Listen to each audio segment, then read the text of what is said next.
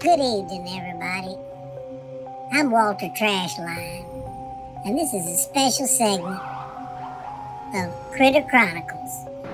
Tonight, we delve into a mystery that's gripped our community, the disappearance of Rocky Trash Finder.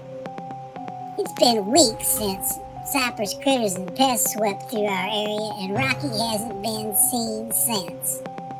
We've reached out to residents for any leads. Let's hear from them now.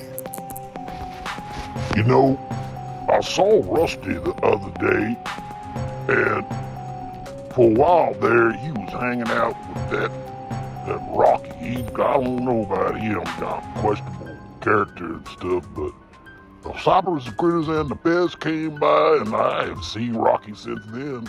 And I don't know. I was at the dog park the other day, and I think it was Rusty there, but I didn't see Rocky. I know they was together for a while, they were best buddies and everything, or something must have happened. I think Cypress, Critters, and Pest came through, and they was working in the area, but I haven't seen him in a long time now. Well, I saw Rusty the other day, but I haven't seen old Rocky since last time. I think the Cypress, Critters, and Pests came through here a while back. But I haven't seen that fool in a long time. Thank you, everybody, for your insights. It seems the trail is as elusive as our dear Rocky. But one thing is clear. The appearance of Cypress, Critters, and Pests has left more questions than answers.